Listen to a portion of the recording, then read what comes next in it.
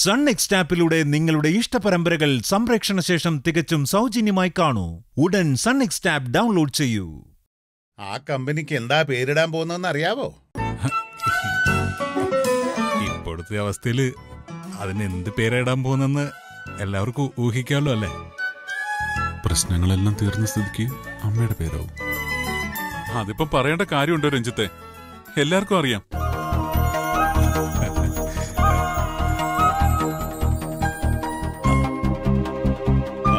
മോളെ, ഇത് കമ്പനി തുടങ്ങാനുള്ള അഡ്വാൻസാ. മോളിത് പൂജാമുറി കൊണ്ടുപോയി ഒന്ന് തൊഴുത് പ്രാർത്ഥിച്ച് ഇവന്റെ കൈ കൊടുക്കണം.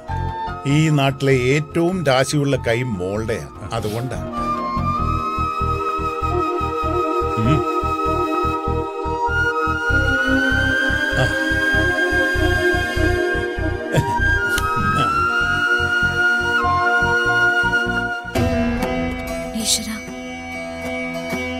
ഇനിയെങ്കിലും കൊച്ചച്ഛനും മോനും നല്ല ബുദ്ധി തോന്നിക്കണേ. എന്റെ ചിറ്റയ്ക്ക് ഒരു സങ്കടവും വരുത്തരുതേ.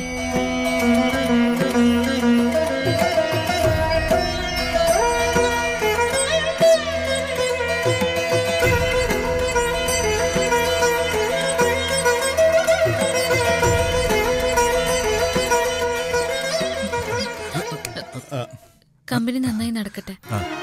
താങ്ക്സ് ശ്രീലക്ഷ്മി. ഒരു നല്ല ദിവസം നോക്കി ശ്രീകാന്ത് എന്നെ കമ്പനി ഉദ്ഘാടനം ചെയ്ത് തരണം. അതിനെന്താ കൊച്ചച്ഛ, സന്തോഷല്ലേ ഉള്ളൂ. എന്റെ മോനെ ഞാൻ നിന്റെ കയ്യിൽ ഏൽപ്പിക്കുക ശ്രീകാന്തെ. ഇനി മുതൽ നീ വേണം ഇവന്റെ എല്ലാ കാര്യങ്ങളും ശ്രദ്ധിക്കാൻ.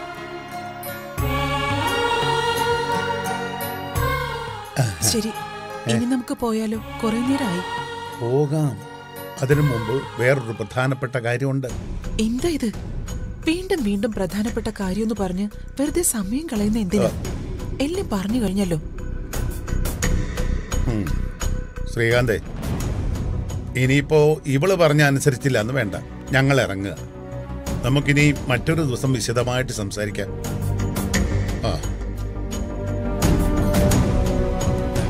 എന്നാ ഞാൻ പോട്ടെ ശ്രീലക്ഷ്മി.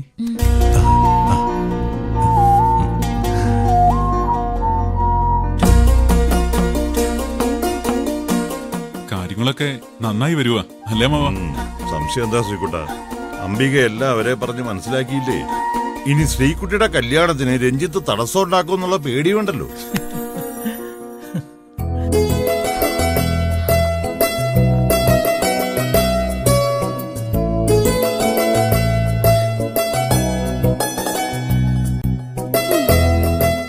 ഉപ്പുമാവേ, നിശ്ചയം വാതിൽക്കലെത്തി.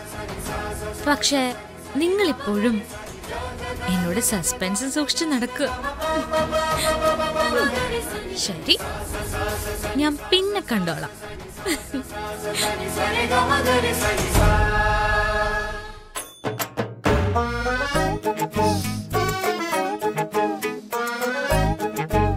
ആഫീസർ എന്താ ഇടയ്ക്കിടയ്ക്ക് ഷർട്ട് മണപ്പിക്കുന്നേ? വിയർപ്പ് നാറുന്നുണ്ടോ? പുതിയ ഷർട്ടായത് കൊണ്ടാവും അല്ലേ ആഫീസറെ? പുതിയതായത് കൊണ്ടല്ലടാ, മനസ്സിന് പിടിച്ച ഷർട്ടായതുകൊണ്ടാ. അതെന്താ അങ്ങനെ? അതെ, ഇതിന് ലക്ഷ്മിയുടെ മണമുണ്ട്. ലക്ഷ്മിയുടെ മണമോ? അതായത് ലക്ഷ്മി സ്പ്രേ, സ്പ്രേയുടെ മണം. ഇതിനിടെ അങ്ങനെ ഒരു സ്പ്രേ ഇറങ്ങിയോ? നിങ്ങൾ ഇനി എന്തൊക്കെ അറിയാൻ കിടക്കുന്നു? ലക്ഷ്മി ചേച്ചിയുടെ കാര്യം പറഞ്ഞതേ ഉള്ളൂ. ഇപ്പൊ ലക്ഷ്മി ചേച്ചി ഹാജർ. എന്താടാ, നിങ്ങളിപ്പോ കാണാനേ കിട്ടുന്നില്ലല്ലോ. എന്നെയോ? ഞാനിവിടെയൊക്കെ തന്നെ ഉണ്ട്. ഞാൻ ചോദിച്ചത് ഇവരോടാ. ആണോ? എന്നാൽ ഉത്തരം പറയടാ പിള്ളേരെ. ഞങ്ങൾക്ക് വേണ്ടുവോളം തിന്നാനായി ആഫീസർ വാങ്ങി തരുന്നതുകൊണ്ട് ഞങ്ങള് കുറച്ചു നാളായി സാറിന്റെ ഒപ്പം കറക്കം. ശ്രീലക്ഷ്മിയെ പറ്റി ഞാൻ മനസ്സിൽ വിചാരിച്ചതേ ഉള്ളൂ. അപ്പോഴേക്കും ദേ നിൽക്കുന്നു. What A medical miracle. അയ്യോ, ഞാനതിന് നിങ്ങളെ കാണാൻ വേണ്ടിയല്ലോ, ദൈവത്തിനെ കാണാൻ അമ്പലത്തിലേക്ക് വന്നതല്ലേ. ഞാനും അമ്പലത്തിലേക്ക് തന്നെ വന്നതാ. പക്ഷേ ദൈവത്തെ ഇപ്പൊ നേരിൽ കണ്ടു എന്ന് മാത്രം. കളിയൊക്കെയാണോ? ഞാൻ സീരിയസാ. പക്ഷെ ഇവന്മാര് വെറുതെ കോമഡി ആക്കുന്നതാ അല്ലടാ.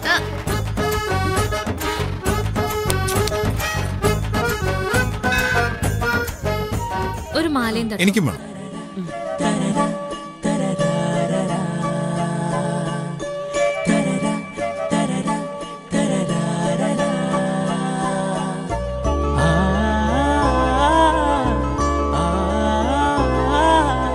അല്ലേ രോഹിത് സാറേ, ഇപ്പൊ എന്താ ഇവിടെ നടക്കുന്നേ?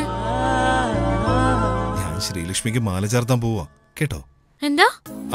അല്ല, ലക്ഷ്മി ദേവിക്ക് ചാർത്താനുള്ള മാല വാങ്ങിയതാ. ഇയാളൊരു വിളഞ്ഞ വിത്താണല്ലോ.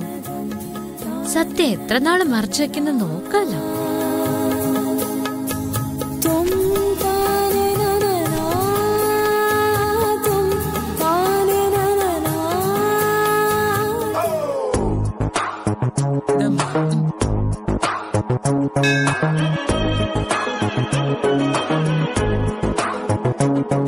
അപ്പൊ ഓഫീസറെ, ഇന്ന് ശരിക്കും എന്താ പരിപാടി? നീ തൽക്കാലം ഒന്ന് വായടയ്ക്ക്. പിടിക്ക.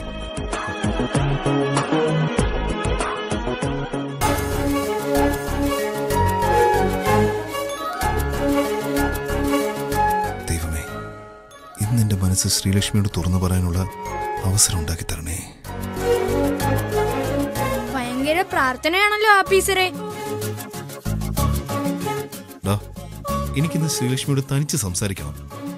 ദയവ് ചെയ്ത് ഇടയിൽ കയറി പാര പണിയരുത്. അപ്പോ നമ്മൾ പുറത്തായോ? പ്ലീസ് ഒന്ന് സ്ഥലം കാലിയാക്കി തടാ പ്ലീസ്. അതിനൊക്കെ ഇത്തിരി ചെലവുണ്ട് സാറേ.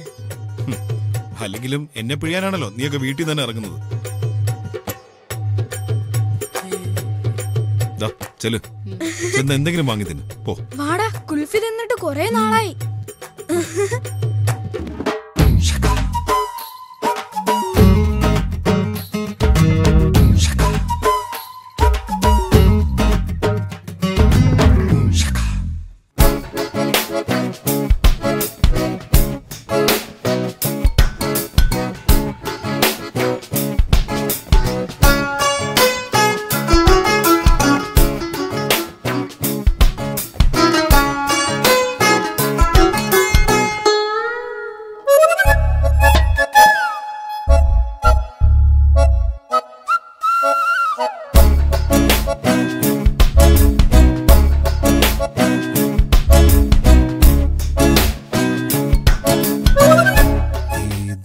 ജന്മകൽപ്പനയിൽ അമ്പലം, ശ്രീലക്ഷ്മി, ജോൺസൺ മാഷ്, അന്തസ്.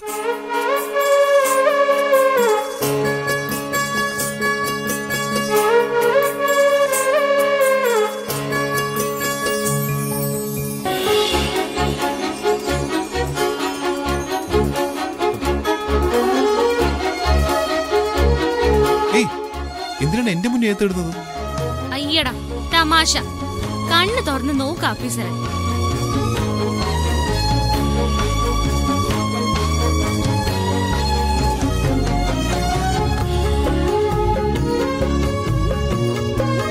അയ്യോ വിനായക, ഇവിടെയുള്ള കാര്യം ഞാൻ കണ്ടതേയില്ല. ഈ വിഷയത്തിലെ സകല വിഘ്നവും തീർത്ത് എന്നെ അനുഗ്രഹിക്കണ ഭഗവാനെ.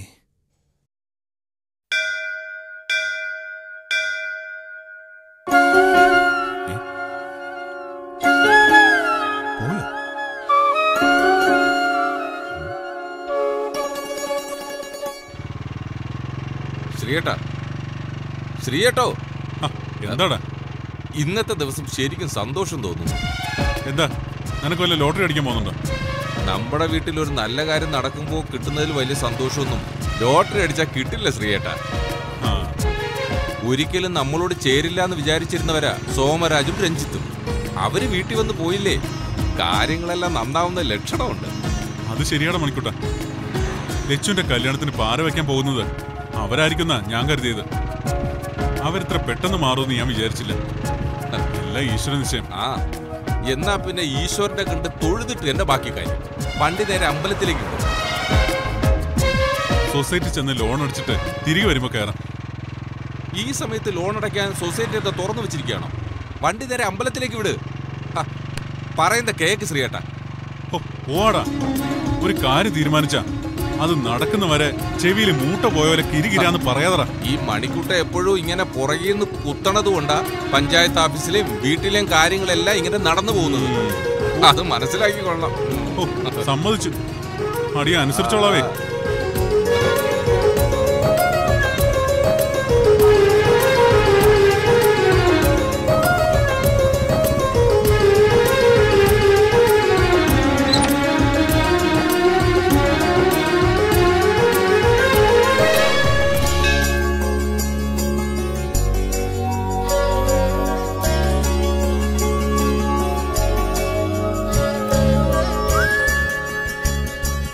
ഭഗവാനെ തൊഴാൻ വന്ന ആളെന്തിനാ എന്റെ പുറകെ നടക്കുന്നത്? അയ്യോ, ഞാൻ പുറകിലല്ല, മാഡന്റെ മുന്നിലാ നടക്കുന്നത്. ഇങ്ങനെ വളച്ചു കെട്ടാതെ പറയേണ്ടത് എന്താന്ന് വെച്ചാ പറഞ്ഞൂടെ നിങ്ങൾക്ക്? എന്ത് കാര്യം? അയ്യോ, ഇതിലും മേലെ എനിക്ക് ക്ഷമിക്കാൻ പറ്റില്ല. ഞാൻ അങ്ങോട്ടൊരു കാര്യം ചോദിക്കാൻ പോവാ. ചോദിക്കേ, വേഗം ചോദിക്കേ. അത് ശരി, അപ്പൊ നിങ്ങൾക്കത് പറയാൻ പറ്റില്ല അല്ലേ? നിങ്ങൾക്ക് ചോദിക്കാനുള്ളപ്പോ ഞാൻ പറയുന്നത് ന്യായമല്ലോ. നോക്കിക്കോ, എല്ലാം ചേർത്ത് ഒരു ദിവസം ഞാൻ വെച്ചിട്ടുണ്ട്. ആ ദിവസം എത്രയും പെട്ടെന്ന് വരാൻ ഞാൻ ഈശ്വരനോട് പ്രാർത്ഥിച്ചോളാം. ഏയ് നിക്ക്, എന്തോ ചോദിക്കണമെന്ന് പറഞ്ഞല്ലോ, ചോദിക്കുന്നേ. ഉപ്പുമാവ് ശ്രീയേട്ടനും കൂടി കാര്യങ്ങൾ തീരുമാനിച്ച വിവരം എനിക്കറിയാന്ന് പറയുന്നത് ശരിയാണോ? ഇയാളല്ലേ അതല്ല എന്നോട് പറയേണ്ടത്?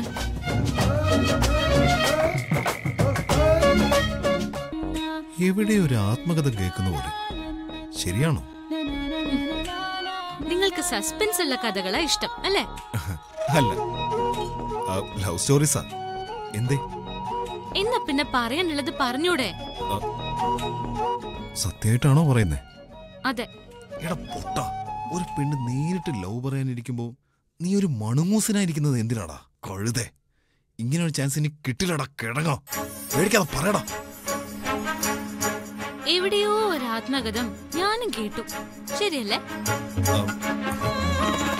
ഞാൻ പറയാം, പക്ഷേ ഗണപതിക്കടിക്കാനുള്ള തേങ്ങ എടുത്ത് എന്റെ തലക്കടിക്കരുത്.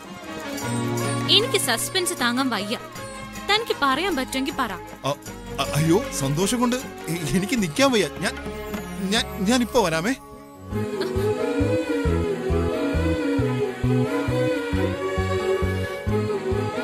ഉപ്പുമാവ് പറയാനുള്ളത് മാത്രം പറഞ്ഞില്ല.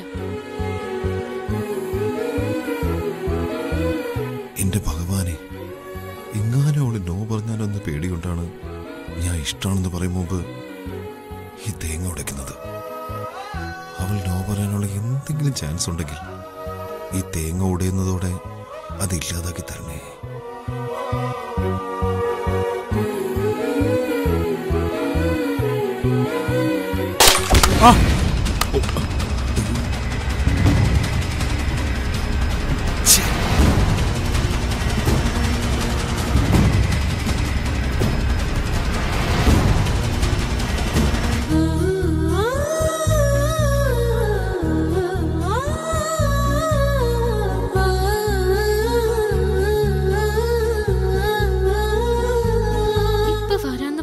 ഉപ്പുമാവ് എവിടെ പോയി? ശ്രീയേട്ട, ചോര എവിടെ നോക്കടാ തേങ്ങ ഉടയ്ക്കുന്നേ? നിന്റെ മുഖത്തെന്താ കണ്ണില്ലേ? മര്യാദയ്ക്ക് സംസാരിക്കണം. എടാ പോടാന്നൊക്കെ വേറെ ആളെ വിളിച്ചാ മതി. പോക്കൃത്തനം കാണിച്ചിട്ട് ന്യായം പറയുന്നോ? ഇതിന് ന്യായം പറഞ്ഞിട്ട് നീ പോയാ മതി. ശ്രീയേട്ടന്റെ പേര് നീ മനഃപൂർവ്വം തേങ്ങ എറിഞ്ഞല്ലേ? അല്ലേന്ന് വിട്ടില്ലെങ്കിൽ നീ എന്ത് ചെയ്യൂടാ?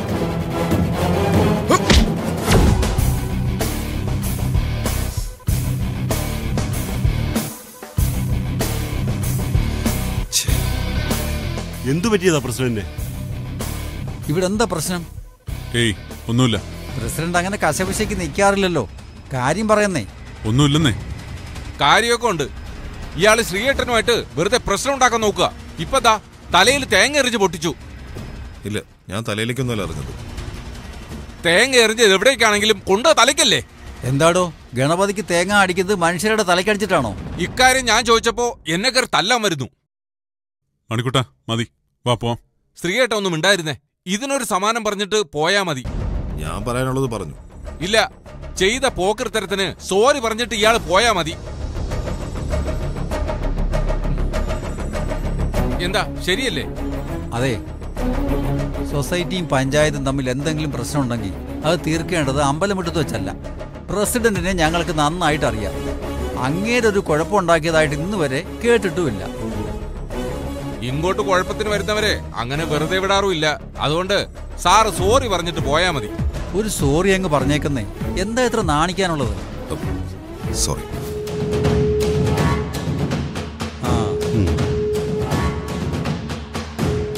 ഇതിനുള്ളതും കൂടി ഞാൻ പിന്നീട് തീർത്തോളാം. വാങ്ങാനായി ഒരുങ്ങിയിരിക്കാം നിനക്ക്.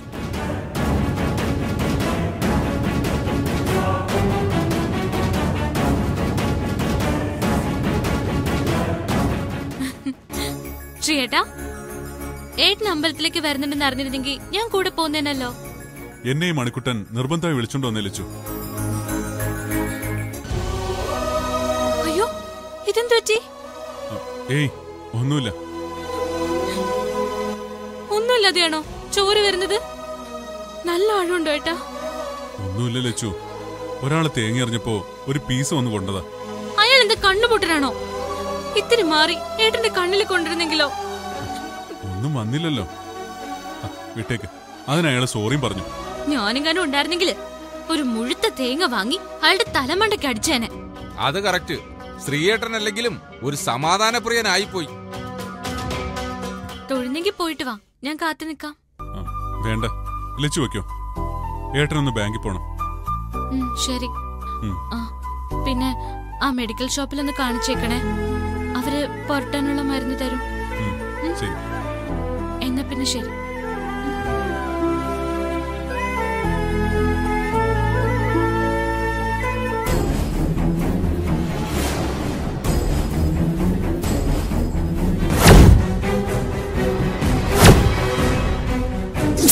വാങ്ങാനായി ഒരുങ്ങിയിരിക്കാം നിനക്ക്.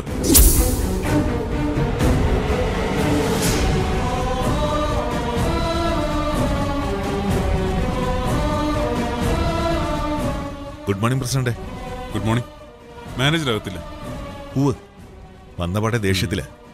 എന്താ കാരണമെന്നറിയില്ല. ഞാൻ പ്രസിഡന്റ് വന്ന് വിവരം പറയാം.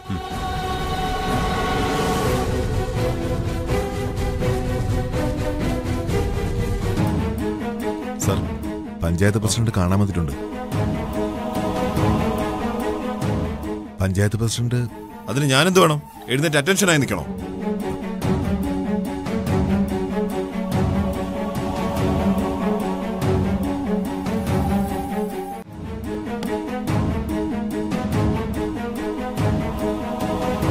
താൻ ചെന്ന് ഇപ്പൊ വന്നവരകത്തേക്ക് കടത്തിവിടും.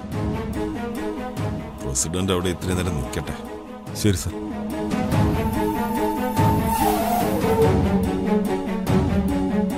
അകത്തേക്ക് ചെന്നോളൂ. ഓ ശരി. ഇവരോട് അകത്തേക്ക് ചെല്ലാൻ പറഞ്ഞു.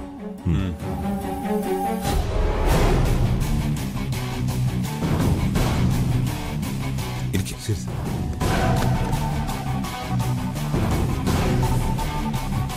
ആദ്യം വന്നവരല്ലേ ആദ്യം കാണേണ്ടത്. മിണ്ടാതിരിക്കും മണി.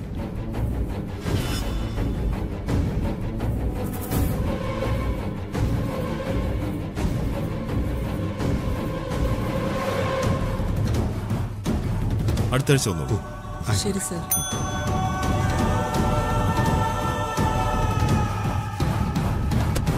അടുത്ത ആളെ വിളിക്കാം. അപ്പൊ പ്രസിഡന്റ്? പ്രസിഡന്റ് അല്ല, ആ വന്ന സുധാകരനെ വിളിക്കാം.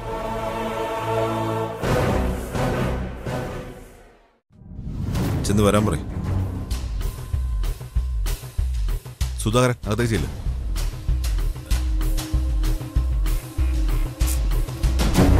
ഇതാ സാറേ.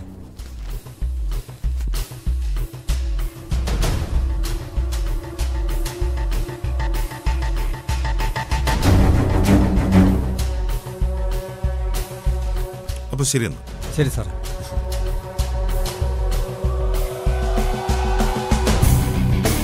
ഒരു ചായ. ശരി സാർ.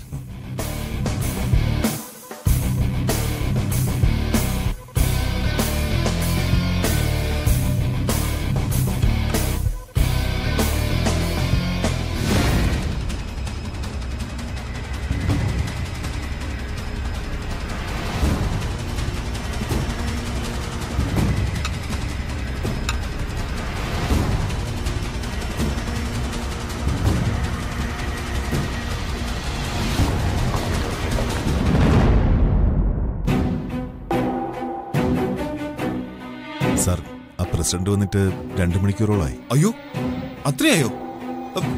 എന്നൊന്ന് ഓർമ്മിപ്പിക്കണ്ടേ? വിളിക്ക്, വേഗം വിളിക്ക്. ശരി സർ. അകത്തേക്ക് ചെല്ലാൻ പറഞ്ഞു. ആ വാ.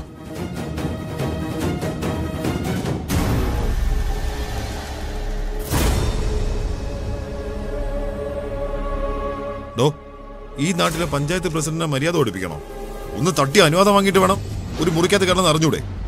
ആർക്കാണ് മര്യാദ ഇല്ലാത്തതെന്നും ആരെയാണ് മര്യാദ പഠിപ്പിക്കേണ്ടതെന്നും കഴിഞ്ഞ 2 മണിക്കൂർ കൊണ്ട് ഞങ്ങൾക്ക് മനസ്സിലായി മാനേജർ.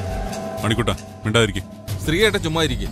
ബാങ്ക് മാനേജറല്ലേ, ജില്ലാ കളക്ടർ ഒന്നും അല്ലല്ലോ. മര്യാദയ്ക്ക് സംസാരിക്കണം. വേണ്ട മാനേജറെ, ചൂടാവണ്ട. എന്നോട് പറയാനുള്ളത് എന്നോട് പറയണം. എന്റെ കൂടെ വന്നവരോടല്ല പറയേണ്ടത്. നിങ്ങൾ സ്വയം പെരുമാറാൻ ശീലിച്ചില്ലെങ്കിൽ കൂടെ വരുന്നവരിൽ നിന്നും അത് പ്രതീക്ഷിക്കാൻ പറ്റില്ല. അപ്പൊ പിന്നെ ചൂടാവേണ്ടി വരും. ആരോടാ നിങ്ങൾ മര്യാദ വിട്ട് പെരുമാറിയത്? അമ്പലത്തിൽ വെച്ച് തേങ്ങ തലക്കെറിഞ്ഞ നിങ്ങളല്ലേ? ഒരാൾക്ക് പറ്റിയ അബദ്ധത്തെ നിങ്ങൾ കൈകാര്യം ചെയ്ത രീതിക്ക് ഒരു തകരാറില്ലായിരുന്നു അല്ലേ? അബദ്ധമാണെന്ന് വിചാരിച്ചാനെ ആ തേങ്ങ ഉടച്ചത് നിങ്ങളല്ലായിരുന്നുവെങ്കിൽ. വിഡ്ഢികൾ പലപ്പോഴും തങ്ങൾ വിഡ്ഢികളാണെന്ന് സമ്മതിച്ചു തരില്ല എന്നൊരു ചൊല്ലുണ്ട്. അതുകൊണ്ട് നിങ്ങളോട് പറഞ്ഞ് മനസ്സിലാക്കാൻ ഞാൻ തയ്യാറല്ല. വാക്കുകൾ സൂക്ഷിച്ച് ഉപയോഗിക്കണം.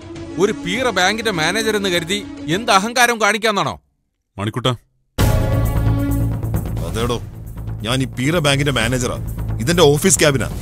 ഇതിനുള്ളിൽ ഞാൻ എങ്ങനെ പെരുമാറണമെന്ന് എന്നെ പഠിപ്പിക്കേണ്ടത് നീയോ നിന്റെ പഞ്ചായത്ത് പ്രസിഡന്റോ അല്ല. മനസ്സിലായോ? ബാങ്കിൽ വന്ന കാര്യം നിർവഹിച്ചു പോണം.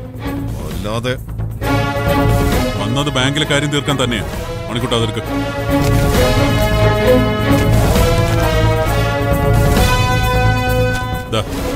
2 ലക്ഷം. ഇത് ലോണിലേക്ക് വരവ് വെച്ച് രസീത് തരണം.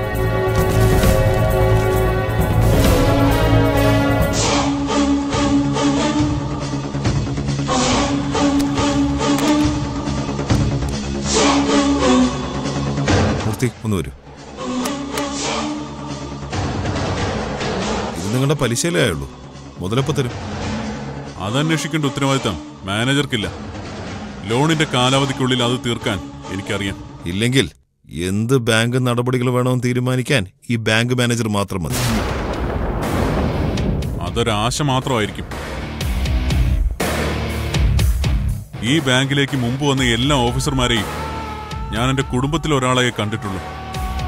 പക്ഷേ നിങ്ങളെപ്പോലൊരുത്തനെ ഞാൻ എന്റെ ജീവിതത്തിൽ ആദ്യമായിട്ട് കാണുക. ഒരുപക്ഷെ അവസാനമായും.